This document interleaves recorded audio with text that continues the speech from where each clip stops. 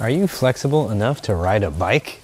Do you have the hip mobility and the flexibility in your legs to get on and off of a bike? If not, then you're missing a great opportunity to save money on gas and get some exercise while you get around town. If you'd like to be able to get on and off of a bike easily and comfortably, then watch to the end of this video so you understand what muscles might be stopping you and what muscles you need to stretch and train so that you can ride a bike comfortably and safely. So if you're ready, let's get ready to think right, move right, and feel right. I've been riding a two-wheel bike since the age of 3, and I've found it a really helpful way to establish independence and explore new places, new cities, new trails, etc. I take my son to school on this bike. He actually just holds on to this little handlebar that I made for him. Riding a bike is a fantastic way to explore a new city, and it's the method I prefer whenever I move to a new town or am considering moving to a new place. And of course, once I've moved there, I still use the bike to get around. But biking alone does not improve your hip mobility, and in fact can really limit your hip mobility and create stiffness and tightness in the muscles of your thigh and around your hip joint.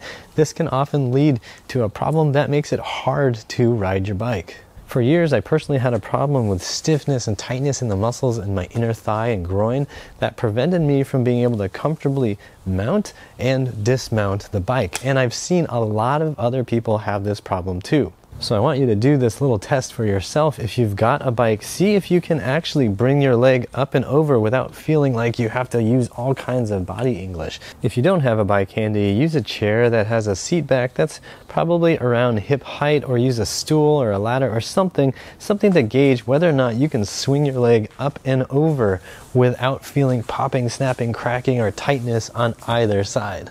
The ability to open up your hips so you can swing your leg around is really important if you have a bike like mine where the top bar is up high.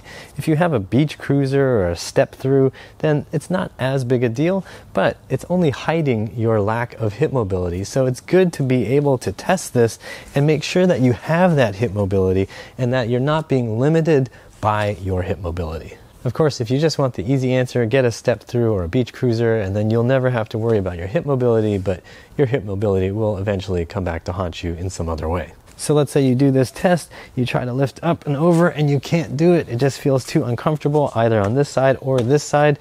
You can maybe swing it this way. Nope, can't go that way. If you're having problems with either side, then I'm going to show you some stretches that are going to help you mount and dismount your bike so that you can do this safely and comfortably even when you're biking around town. Hey, I want to say a big thanks to Dawn, Charmy, Envy, Nicole, and Moondancer for your support of the Upright Health channel. If you want to support this channel too, use the thanks button or the PayPal link down below. Now let's get back on that bike. All you're going to need is some sort of elevated surface to put your foot on top of. If it's a hard surface, use a shoe or padding so it doesn't hurt your foot, or use a couch like me. You want a surface that's at a height that doesn't force you to fall over. So find something low enough, and over time we're going to gradually start using higher and higher surfaces. You can hold on to something to help you balance. You're going to keep this knee straight. You're going to look for a stretch in the inner thigh. You're going to feel it in the groin as you lean over towards your surface. So you can just work yourself in towards the surface, towards your couch, and just keep feeling that stretch. Keep this knee as straight as you can and keep yourself feeling as safe as possible. If you feel like you're ripping and tearing muscle, back up. You're going too far, too fast. If it means you're right here and there's like a solid medium level stretch, that's okay.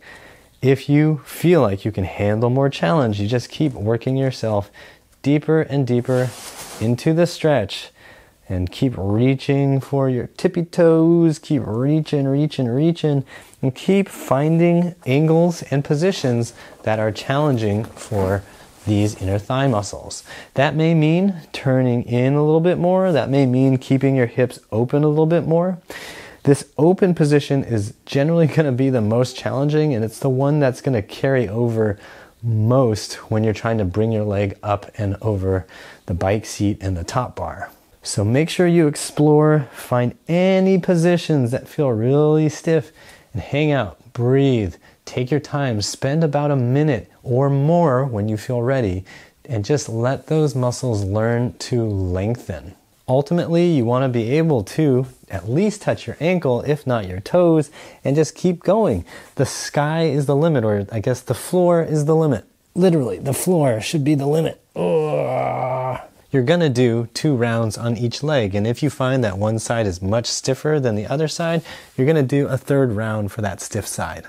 Now, if you want to get some faster results, we can add some extra spice to this and increase our hip mobility and hip strength so that we can mount and dismount that bike easily. So for this more advanced routine, what we're going to do is start off in this same stretch. We're still going to do those 60-second holds, and then we're going to use contractions. So then we're going to use those muscles to push the foot down and really feel that contraction for 5 seconds, then relax.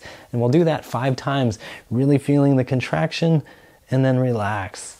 5 seconds contraction and relax. And then we just repeat this 5 times on each leg. You can do this for 1 or 2 rounds on both legs. And then if you have a weaker side, you do an extra set for that weaker side. Then we're going to add a strength component to the hip flexors. So from this position, we're going to think about using these muscles to lift the leg up. You saw that and you thought, okay, what's so hard about that? Go set your foot on a chair and try this, and you're going to see that these muscles are probably going to cramp and they're going to hate you. You're going to lift up, hold, and then back down. Lift up, hold, and then back down. Do this to fatigue. That might be 5 reps, it might be 2 reps, it might be 15 reps. Whatever it is, you want to feel these muscles working. Of course, do it on both sides. Really focus on feeling these muscles here near the top of the thigh and the outer hip here. They should be the ones working to lift that leg up, and they're also going to be the ones that work to give you stability when you're balancing on one leg and throwing your leg up over the bike. Do 2 sets of these hip flexor lifts on each leg, and if you have a weaker side, then do an extra round for that weaker side. And after you've done all that, you can just practice lifting your leg up and over, up and over. How does that feel? What's it feel like on the other side? Can you go both directions? Just practice. Think about these as even martial arts kicks, and try not to kick the lamp behind you. Getting on and off a bike is just as simple as lifting up and going over, so if you have any piece of furniture you want to practice this on, go ahead. When you first start, I would just go through this workout twice a week, Monday, Thursday, Tuesday, Saturday, or something similar. Make sure you have days of rest in between. For this little practice of mounting and dismounting, you can go ahead and practice that. Just make sure you have stability, you have the balance, you have things around, and you're not going to break your hip if you fall down. It's something worth practicing on a daily basis. Just don't cripple yourself with soreness. If it feels like, oh my Lord, I can't move today, don't force it.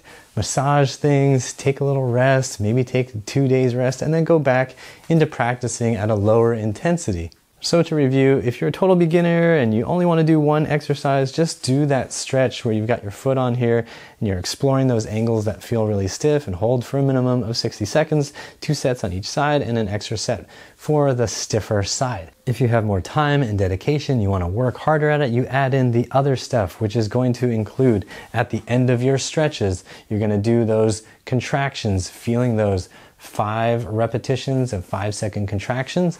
Then you're going to move on to doing your lifts. So you're going to go 2 rounds of this to fatigue on each leg, just feeling those muscles working.